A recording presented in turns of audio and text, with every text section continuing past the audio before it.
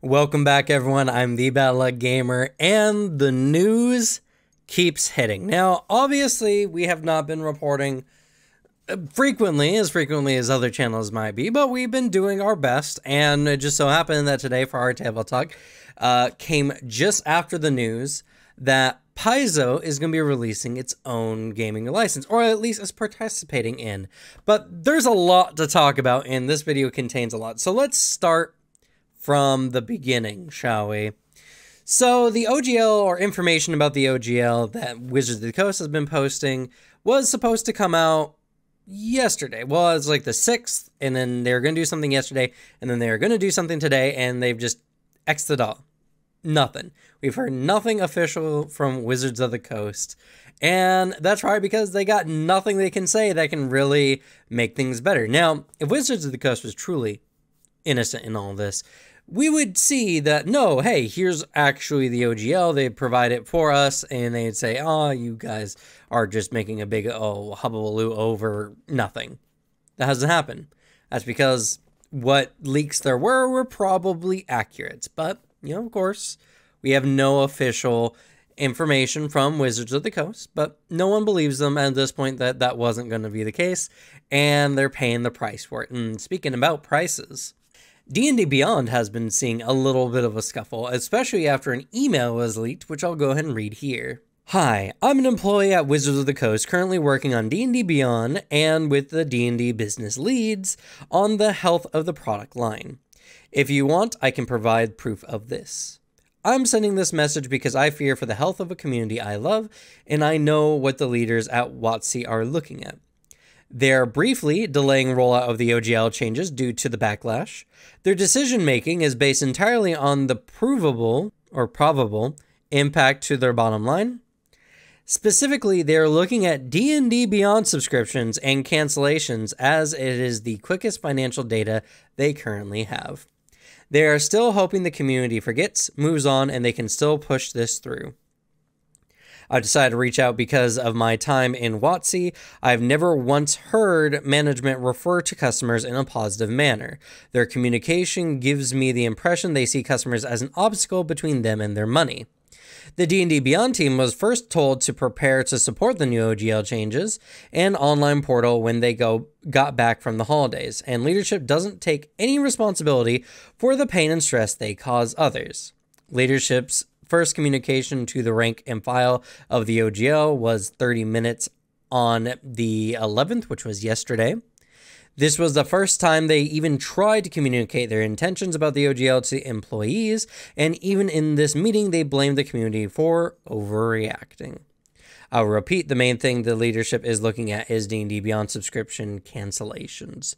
Hope your day goes well. So, this email came out, this leaked email came out, and for the most part, it's one of those things, and I'll post the links to where everything was found down below in the description so you don't have to worry about that. But it seems that, well, big companies are doing what big companies do, focusing purely on what they can make and not really doing anything to actually earn that money. And with this whole OGL business, they're now looking at their current subscription model, thinking, that's a place we can squeeze some money out. And so, because this came out, a lot of people have been canceling their Dnd Beyond accounts. But there was a moment where the site went down and then came back up with some hot changes where people were finding that the cancel subscription button wasn't where it was before. Instead, needing to go through a series of hoops to eventually find a off-site link that will take them to cancel their account. Meaning that while they can't legally stop you from leaving Dnd Beyond, they can make it sure as hell more difficult to do so, and they're hoping that you'll just give up and you'll just keep your subscription because it's not that much, and they can keep going forward with everything that's been going on. And they're also, as this email has indicated as well, showing that they are just hoping that everyone forgets the OGL business, will probably batten down the hatches for a little bit, wait a month, and then try to push it out then secretly without hopefully anyone giving it away. Now, obviously, this news comes at a great risk to the employees who are leaking it. And so we have some real heroes on our hands.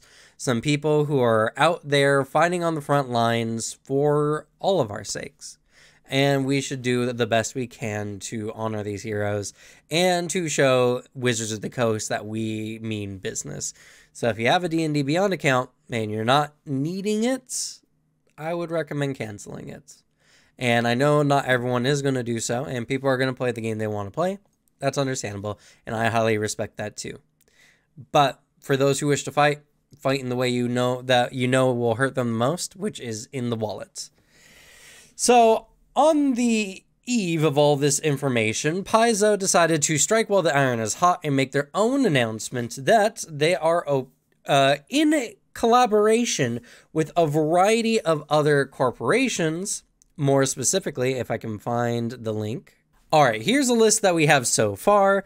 It's going to be Legendary Games. It's going to be Paizo, of course. It's going to be Cobalt Press. It's going to be Rogue's Genius Games. It's going to be Green Ronin Publishing, and it's going to be Roll for Combat, and a bunch of others that are currently in the process of making a new open gaming license. This is called the Open RPG Creative License, which will allow, or the ORC, as the title would indicate, that is going to be based purely on a system agnostic open gaming license that allows companies to share, good game design and to allow people to publish it without fear of being reprimanded. This is a lot of things that a lot of companies are signing up for, so that people who make third-party content using their IPs, as long as they don't use copyrighted materials, can do so without fear of a large corporation like Hasbro coming in for their wallet.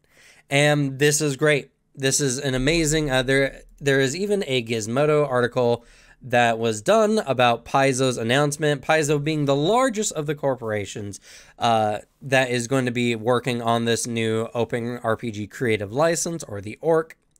And this is just a direct response to Wizards' updated open gaming license, which they are calling the OGL 2 rather than the 1.1, which doesn't really change a whole lot, but at least maybe they're adding some revisions that might make it less horrible. But in the meantime, we're just going to have a much better open RPG license anyway. So, with that, the Gizmodo article more or less states that this is just a direct response to what's happening with Wizards. And even the creator of the original OGL back in 2000, Ryan Dancy, I believe his name is, was stating it even has a petition up open for preventing the changes to the OGL 1.0.a. And as well, they made a statement that this will provide a safe harbor against any company being bought, sold, or changing management in the future and attempting to rescind rights or nullify sections of the license. The company hopes to pursue the establishment of a nonprofit like the Linux Foundation to hold the final edition of the ORC license. And this means that this license will not be owned by Paizo. They will not be owned by anyone. This particular license will only be owned by a company that does not benefit from RPG sales, as that is the right and just thing to do. And this is the haymaker that Paizo is coming out with to really sock the Wizards and to really show that tabletop gaming is not a monolith. It was never meant to be. It became it because, D&D had such a long history, and honestly, D&D was the most successful tabletop game, and still is to this day, but other games are now much stronger in the industry, and Paizo has even said that they are willing to go to court if Wizards of the Coast tries to oppose this. So, all in all, lots of good news, and we're definitely hitting, as we said in the last stream, not today, or yesterday, I guess, when this video comes out, but the one last week when the OGL news first started coming out, it's a whale fall. Wizard of the Coast, this big bloated beast, has finally starting to succumb to the illness that is greed, and because of that, a bunch of people are now flushing out into the industry to look for other games and other homes and third-party content creators as well. And there's many, many games. I recommend Lancer. Massive Press Lancer is a really good RPG game, as we have videos of it here on the channel. There's also Morkborg if you want something a little bit more zany and fun. And too many to even count. But this channel here at Bad Gamer, we are going to be doing content on multiple tabletop RPGs, as well as Pathfinder 2e, because I know a lot of people are heading over there, and it is still my favorite tabletop RPG. So we'll still be coming out with archetypes, and I also have plans coming out for the Treasure Vault book that is coming out next month, I do believe, plus Rage of Elements, where a new class is coming out this summer. So if you want to see all of that, I recommend you subscribe. But if you just like this news in general and you want more people to see this wonderful news that Paizo's to come out, please leave at least a like. This information needs to be seen by as many people as possible and needs to come from as many sources as possible to help further validate what's coming up.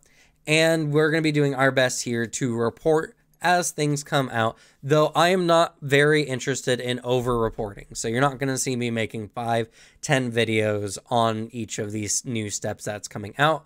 We're just going to report things as they come out when there's enough information to really go into it.